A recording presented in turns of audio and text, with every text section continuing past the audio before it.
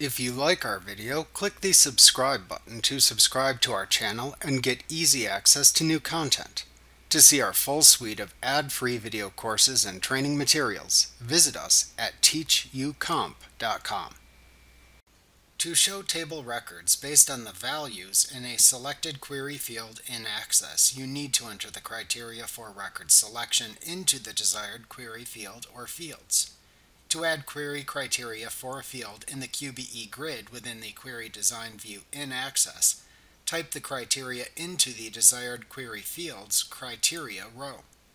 For example, assume you want to create a query that shows the names of all your customers in a specific city, like East Lansing, for example.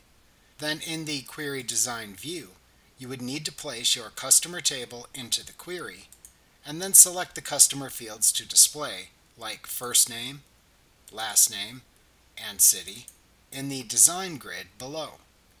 To then filter the records to show only customers where the city field is equal to East Lansing, you would then type East Lansing into the criteria row in the design grid under the city fields column.